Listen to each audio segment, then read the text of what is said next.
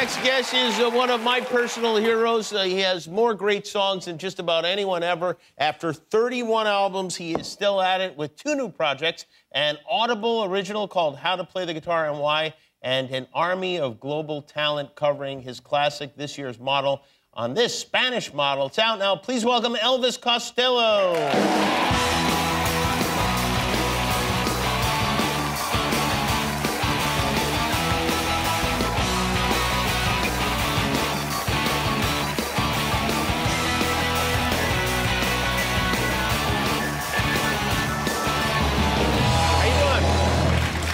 Good to see you. How you doing? You okay?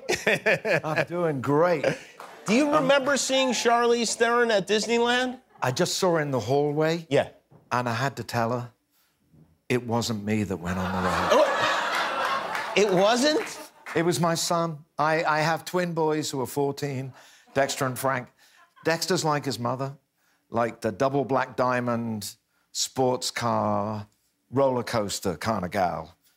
I'm a kind of bit more of an earthbound kind of fellow, and my son Frank and I sat that one out. I did it once, never again. Can I tell you, I was having a hard time imagining you on the Tower of Terror, and I'm glad I feel like I know you even better than I thought I did. Yeah. Well, you read me right. You read me right. Are you with me on that one? I mean, well, yeah, I'm with you. I would never go on that. Yeah. I'm too cowardly to go on that. My heavy is the Big Thunder Mountain. Big Thunder Mountain, yeah. That's as big as it goes for me, too. The teacups.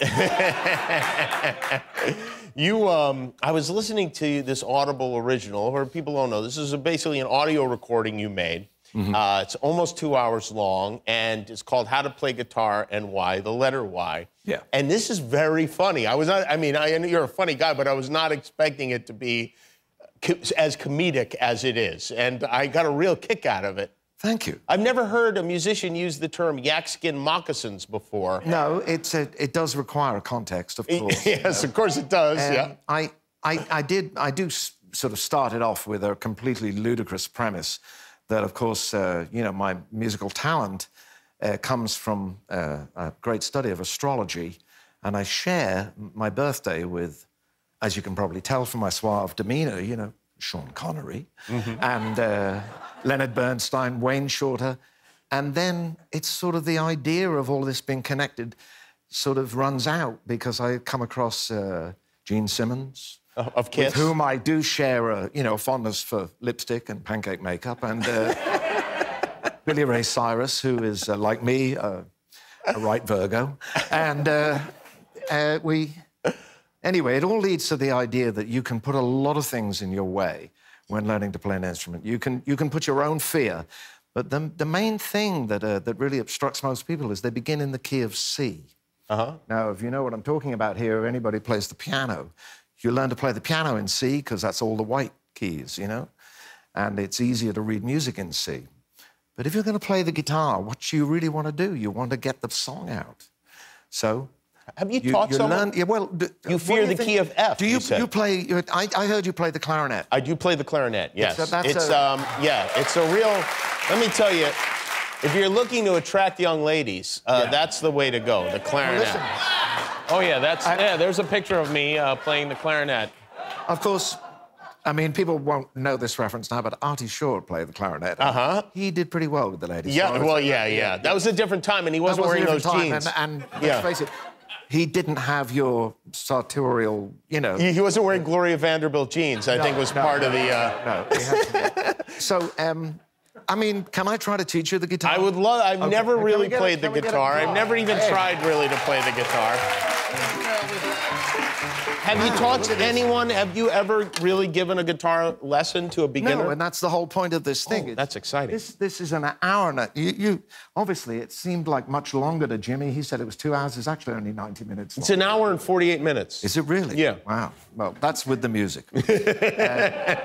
So say, put your finger here where this chord, this one here. All right? Put that finger there. Oh, on this guitar? Yeah. Okay. Yeah. See, I'm not that bright. Put your finger there on this one. Hold on, I'm not good with... This one here, third. All right, in the middle of, let's see, 1, 2. You see, already, 3. I'm not going to be good. Okay. All right. All right. Got it. All right. Oh, wait, I'm on the wrong one. No, you're on the wrong one then. Yeah, okay. Now, and put this one here, this... You see, this is a hopeless... Yeah, no, yeah. He's never going to learn it. Like, anybody here play the guitar? No, nobody plays Anybody in the guitar. audience play the guitar? Let me try. Well, give me another chance, please. All right, give you one more chance, all right? Yes, okay. Ring finger. All right. 3rd fret, 6th string. Okay. Okay? Middle finger. Got it. This, I think. 2nd fret, Yeah. 5th string. All right. Okay. Little finger on the top string at the 3rd fret. Like that. Ugh. Okay. Has anyone ever Lie on your fallen back over? while you do it. Yeah, yeah. That's it. Okay. Now strum. Got it. Strum. Wait. Was that good? Perfect.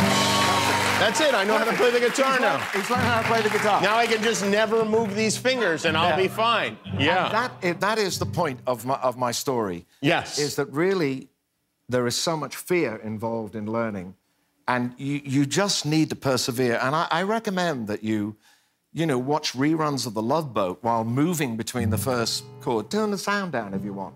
Any kind of show that you want. Just sit in front of the TV, playing along, and before you know where you are, your fingers will move without thinking. The Love Boat. Yeah. And I'll be singing along, yeah. So my feeling is that if you can master these 3 chords, there are many songs that are based just on 3 chords. If you can learn a 4th chord, you've got 10,000 songs. So my story, how to play the guitar and why, is really just based on this. But I presented it not, as we've seen, painfully, No, as a serious... Yes, your version is more fun. Instructional. Anybody that's ever heard me play the guitar, Jimmy, knows that I am not the man to teach anybody Well, anything. I disagree with that. And But, I want to ask... Really, I believe that if you can free your mind, your body will follow. Yeah. You know, and by the way, I'd love to return the favor and give you a little bass clarinet lesson after the show, you know? I have somebody in my house We can share a read. Yes. Oh, yes, you do, don't you? Yeah. Okay. Elvis, this is a great idea. I didn't know what to make of it when I heard it until I heard the record, and it almost sounds like it was meant to be performed in Spanish.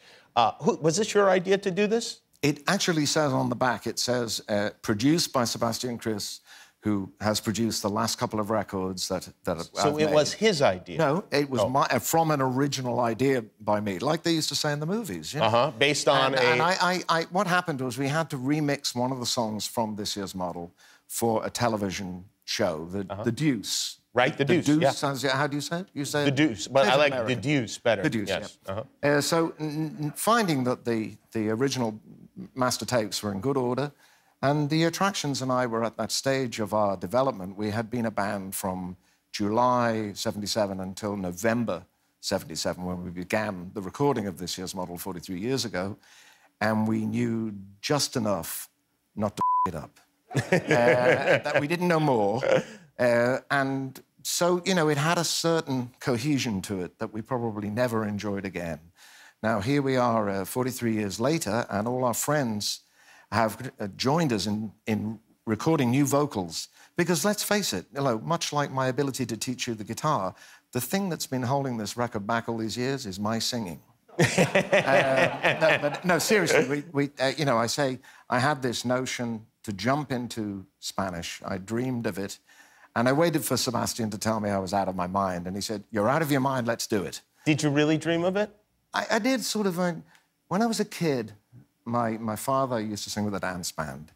And I would go with him to the dance hall, and I would wait for him to sing. And he would often sing in Spanish. And he spoke Spanish and, you know, and sang many of these romantic ballads from the early 60s. A friend of mine asked him, "How did you learn Spanish?" And he said, "In bed."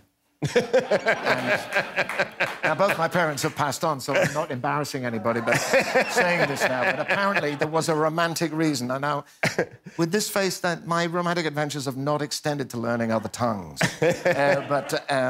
You know, it is sort of something that he would have really loved, because I think what we've seen with it is that there's such a wide variety of singers, some of whom, like Juanes, who are huge stars. You'll know him.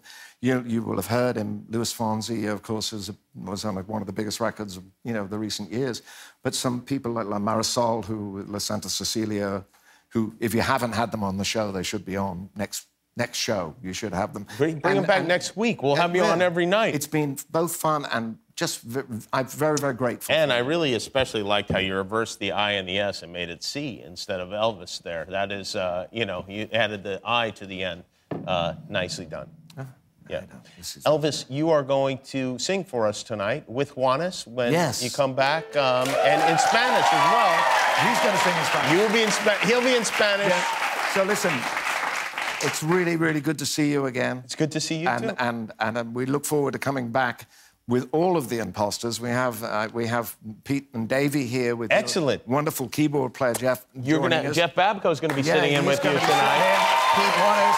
So we'll see you all in Memphis next week when we open up the Absolutely. again. Elvis Costello, a Spanish model, and how to play the guitar and why are out now. We'll be right back with Elvis and Juanes.